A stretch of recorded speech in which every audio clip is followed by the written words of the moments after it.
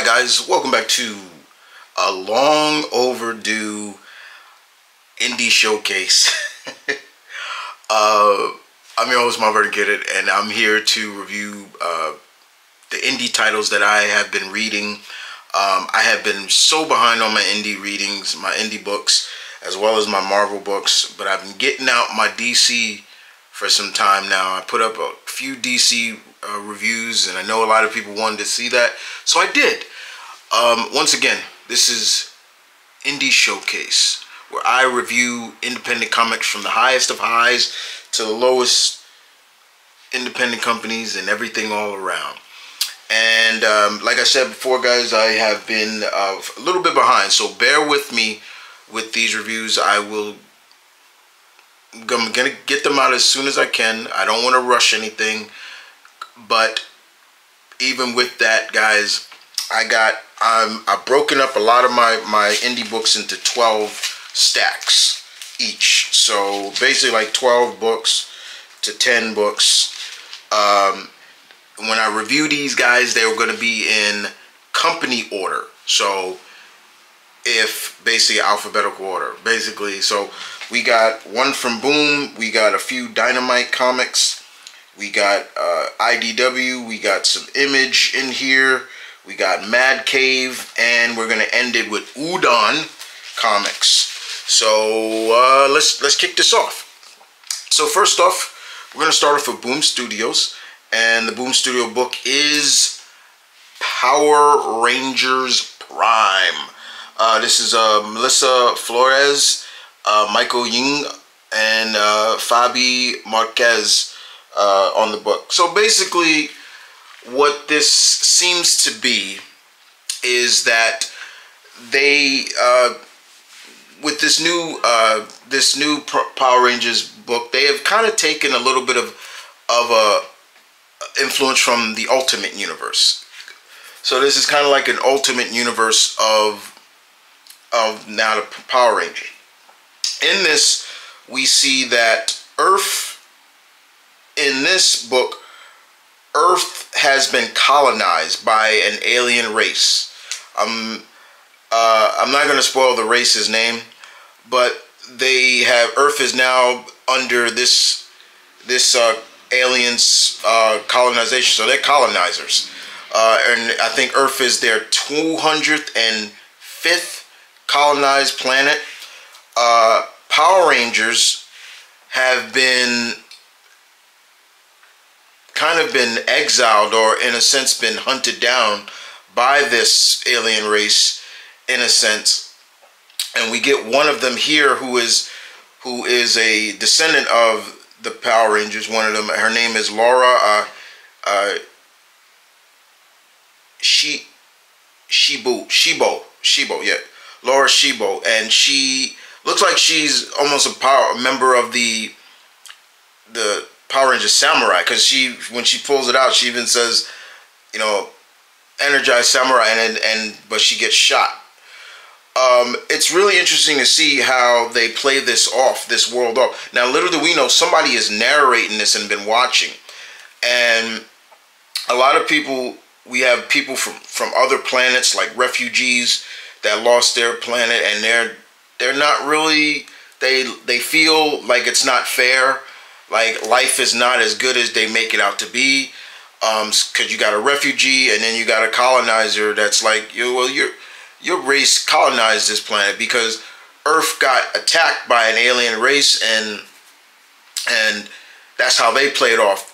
Earth got attacked, and Earth was not ready for an alien invasion there, and so this alien race pretty much gave them technology that gave them a little bit of advance, but the Power Rangers was doing that before them, and then all of a sudden it's almost like, well, we can't have you in defending, that's our job. So it's almost like that, and they've been killing off Rangers and families and things like that, and so we see that. This is the one Ranger we do see here. She's a Red Ranger, and it's a female, and outside of that, it ends with a certain somebody a new version of her coming, and I'm just like, I know who that is, but it was cool to see. I'm not gonna spoil. Y'all should already know if you haven't seen it. This was good. This was a good start. When I saw this, I was like, I want to get back into the Power Rangers comics because I kind of fell off of it after I think Kyle Higgins, after he left, I kind of fell off of it. So, but that was good. I really enjoyed that. I'm gonna keep reading that. We move on to Dynamite, and there's 3 Dynamite books in here. Like I said, guys, I am behind. So forgive me if you read it. I'm behind, just to let you guys know. And what we are on is the 5th issue of Space Ghost. David Pepos and Jonathan Lau. Jonathan Lau's artwork is always great. He's been on Dynamite books forever and just doing covers, and it's just great to see. In this, pretty much, we get Space Ghost versus Zorak. And Zorak is kind of like this sick prophet in this. They twisted his logic a little bit in this. But what really is Zorak has Jan and Jace. They have Jan and Jace, and he's basically saying, if you don't do this for me, Space Ghost, then I will kill the children. I will kill Jan and Jace. And Jan and Jace are like, don't do it, Space Ghost. Like, don't help him. We knew the risk when we signed up with you. Like, they're like soldiers now. They're like, we're not gonna. And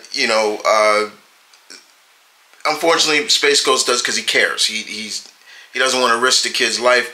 And Little Bleep comes in and helps and gets the kids free.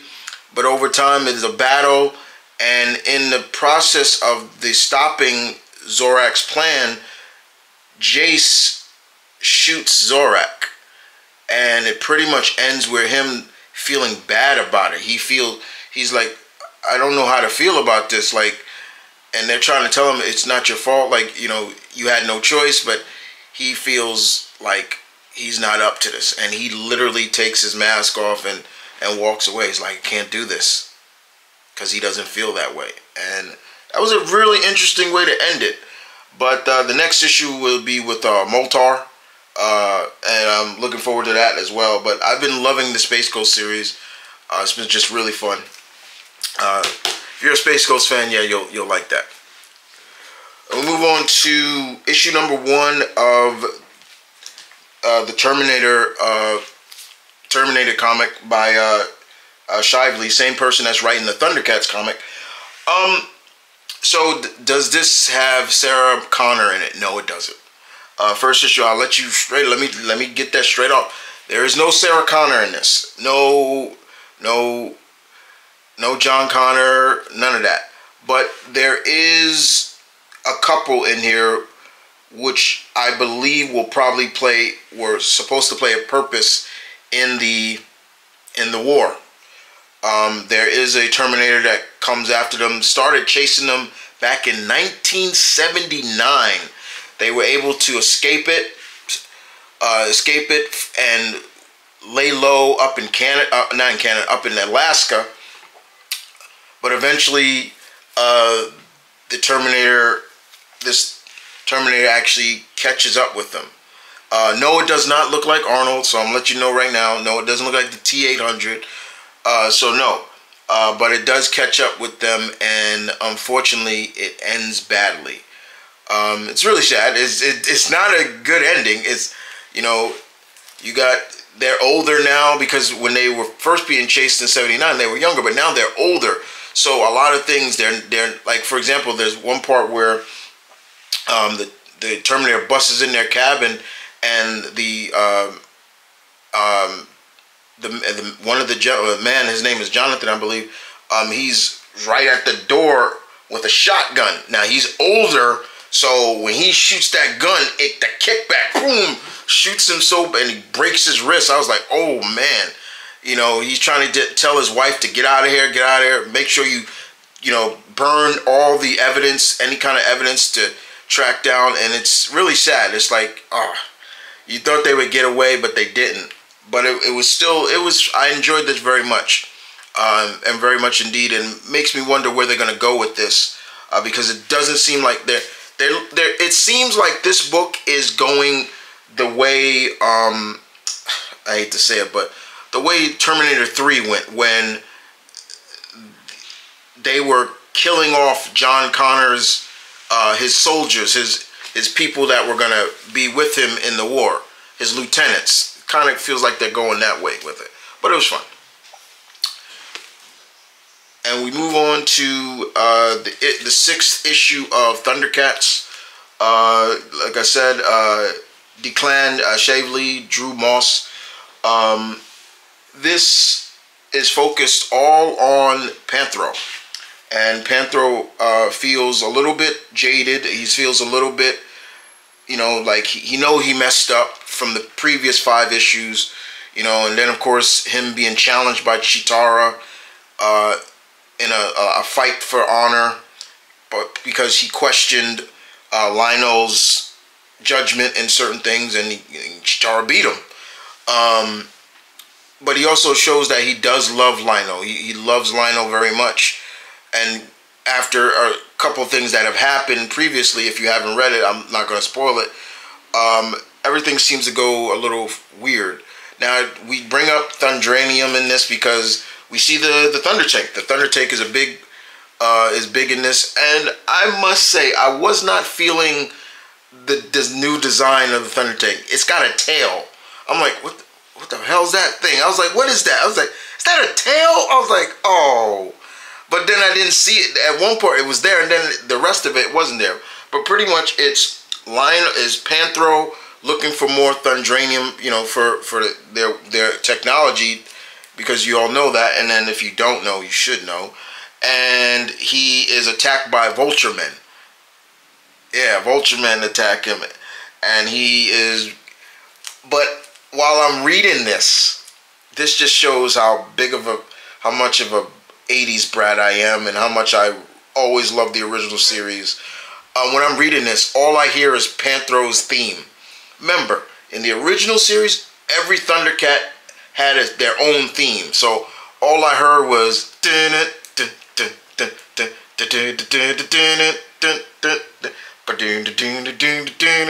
and I was just hearing it. So it was really cool to see that. And Snarf helps Panthro in this as well. So it seems that Panthro is he can communicate telepathically with them. So he's not a talker like 80s version, like Snarf, you know, all that. Uncle Oswald, sorry, that's his real name. That's Snarf's real name. But here it's a little different. But I love that, you know, Panthro is able to deal with all Vulturemen and the mutants and all the Vulturemen's people. And you see Vultureman at the end, and he looks a little different, but he's like, yeah, I'm gonna get you. I'm gonna take your technology, because Vultureman is also like a engineer as well. So this was all focused on Panthro. It was good though, very good. We move on to, I know a lot of people wanted to hear me talk about this. Like I said, I'm sorry to be late to the party or not to get my reviews out, but like I said, I'm so backed up on indie books. But first issue of Jason Aaron's Teenage Mutant Ninja Turtles #1. This was different, very different, but in a good way. Raph is in San Quentin. San Quentin, that's out in California. He's in there, and you see Raph just talking about how, you know, everybody looks at me, everybody, you know, I hear the whispers, blah, blah, blah, blah, everything like that. But then we realize, but it's never really said why he's in jail, you know, and then all of a sudden we start to see people trying to escape from San Quentin, and Raph is down in the sewer system, and he stops these guys from, and then we see the warden, and the warden comes over and says, you know, I thought you were supposed to tell me when this happens, and, you know, it's corrupt down there. And so we kind of get an indication that Raph is not in here on just some kind of random situation. He's in this because he's trying to figure it out. And then also, then we get more into it that, yeah, then also ninjas show up. And Raph is like, I thought with Karai taking over, you know, they would kind of stop doing this. But he realized, he even calls out, he's like, I'm Raphael from the Yoshi clan. Like he basically even says that, and he says, who is your Jonin? And they won't talk, and he's like, okay, the more I'm fighting and the more I can feel like they are from the Foot clan. And what happens is Raph gets set up because the warden of the jail is killed by Size. And when people come in to see that, they instantly think Raph did it. Now what's going on in New York is we see that there's corruption all over again, but in the terms of politicians running for mayor. And I'm like, oh boy, here we go. But it was good, and we do see Raph escape, or he leaves again, and he says, I'm coming, bros, wherever you are. And this was good. This was a really good start. The next issue is focused on Mikey. I was shocked that it was going to Mikey first, because, you know, Mikey's my favorite turtle. But yeah, this was good. This was real good indeed. Enjoyed it very much. Good start, Mr. Aaron. We move on to the first issue of Joshua Williams and Tom Riley and Jordi Belair's G.I. Joe. First of all, I had to get that David Finch cover. I know it's got Cobra on it, but I love David Finch. I honestly could say I'm somewhat friends of the family, because I know his wife, David. I know David's wife more than him. We talk all the time, as much as we can through social media. But this was a good start. This was a good start, and it also kind of gives us a kind of a understanding of why certain things, and I'll talk about that in a little bit. So pretty much in this, we see that Duke has a team. CoverGirl is on his team. There's a I don't want to butcher all the names, because some of these I'm trying to remember. I'm like, who's that? I don't know that guy.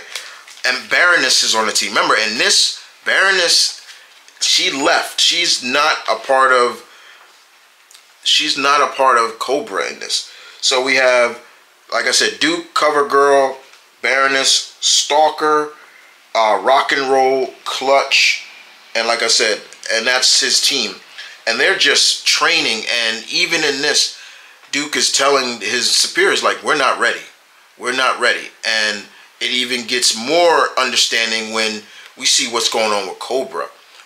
With Cobra Commander. No, sorry.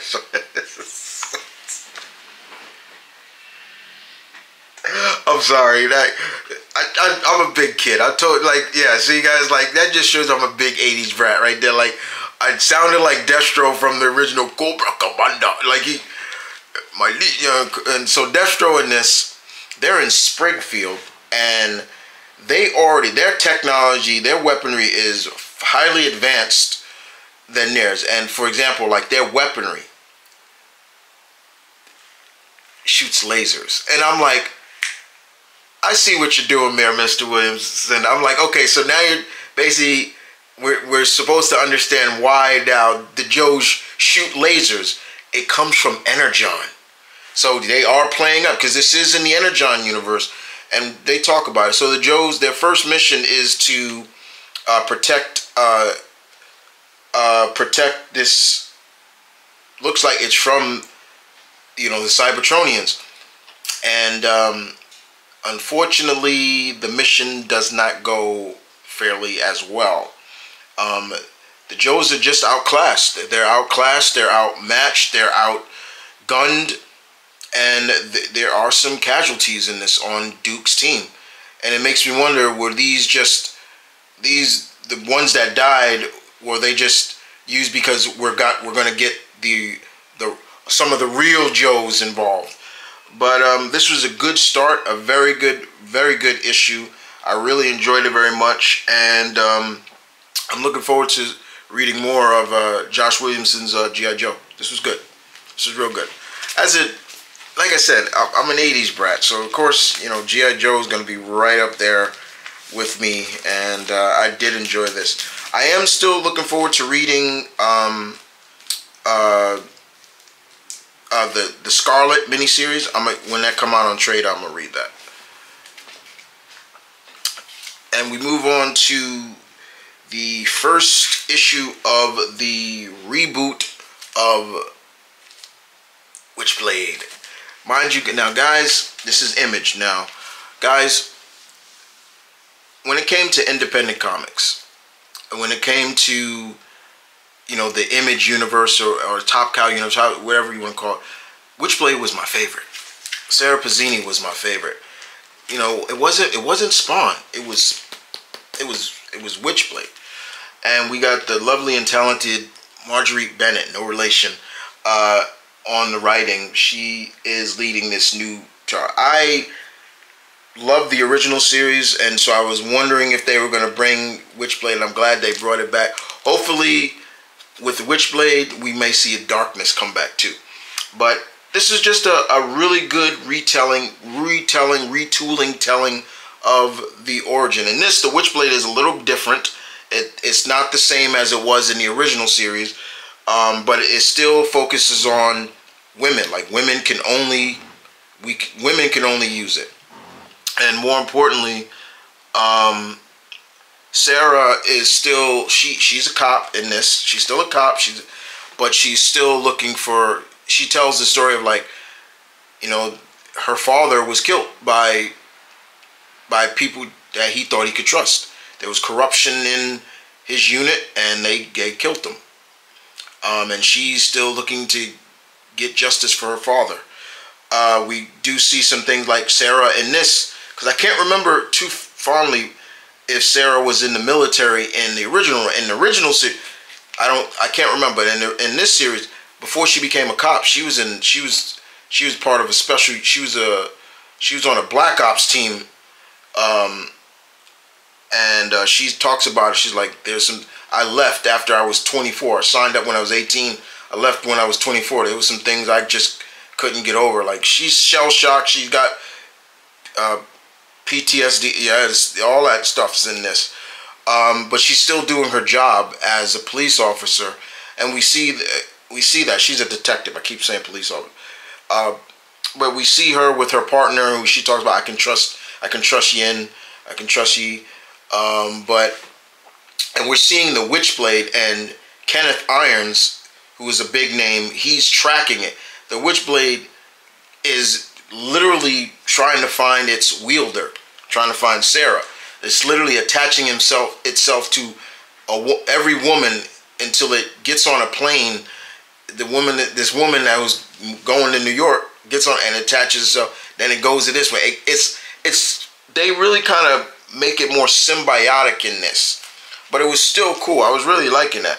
And when Sarah's cover is blown in the case, because if it attaches, it finds Sarah and attaches it, and then she does what she does. And yeah, it's different now compared to from that look that you see right there, the original look. So it's less revealing, and not too much revealing in that one compared to what I just showed you. And I'm fine with that. I have nothing against that at all. But Marguerite Bennett does a great job writing this. This was great. I really enjoyed this, and I'm a Witchblade fan. I always will love Sarah Pazzini, and it was great. The artwork in this was really good too. Shouts out to Kaferi. I think I'm saying his name right. But it was great. It was good. Can't wait to review more.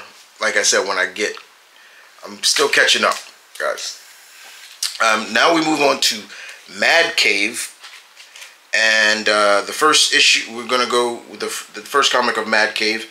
We're going with issue number 3 of Dick Tracy. Reviewed the first back. Congratulations, shouts out to Mad Cave for 10 years, 10-year anniversary celebration. This is still continuing the trail of Tracy is on the trail of who is gunning down. He knows there's a war coming. He knows something is going on. There are players involved, people that, you know, he's looking into. He and Pat right here, and of course Tess. You know, they all know that something. They're like a team now because they're on the same case. We get Shoulders. We get a real interesting. We get Itchy. He's in this issue. We also get an interesting backstory on not just Lips, because they showed Lips before. They do know Lips Manus is involved in this, but there's a big issue. There's a big backstory on Prune Face in this. They bring up Prune Face, like, because they really go into deep, like, okay, this is a period piece, and Prune Face was in the war. And the only war I can think of that this is probably focusing on is World War I. So they're like, okay, yeah, he was in the war and he betrayed his whole unit, and the scars on his face is from he got burnt. These are just burnt scars all over his face. And I'm like, okay, that makes some sense in why his face, why he's called Prune Face, because so it was really good to see. And if you see the silhouette of Flat Top is in this, and he is kind of going around murdering people. Every time Tracy and his gang get closer, they're like 2 steps ahead. Somebody is leaking information, and that's why they're like, okay, how is somebody knowing about this? So eventually we kind of see that Tracy goes to the chief, and he's like, Chief, something's not right. This case is not solved. This case is not over. Something is not right. There's like a new player involved. Like, we're always dead. And so he starts to question it, and they're like, we're not getting off this case. We're not getting off this case. And I think Tracy is maybe starting to suspect somebody higher up in the police is working for who probably is Big Boy, Big Boss. But this was fun. I've been loving this. Seguro and Maurice, they're doing a good job with this retelling of Dick Tracy. I'm really liking that. And we move on to Cullen Bunn, Gatchman #2. Gatchman #2. So last time we left off, the team was in dire straits. They were about to be sucked in to this giant tentacled monster, and they're really trying to figure out, okay, what do we do? How do we get out of here? Because they're in the ship. So they turn on, they use their the Phoenix power, remember? And they were able to escape. Little do they know that, excuse me, little do they know that the people that someone has infiltrated, the Luthians have infiltrated because they have someone else involved. And it gets really tricky for there. It becomes like a more who done it, but she's like a master of disguise. And we kind of see that not everything is exactly what it seems to be, but it was good. It was good indeed.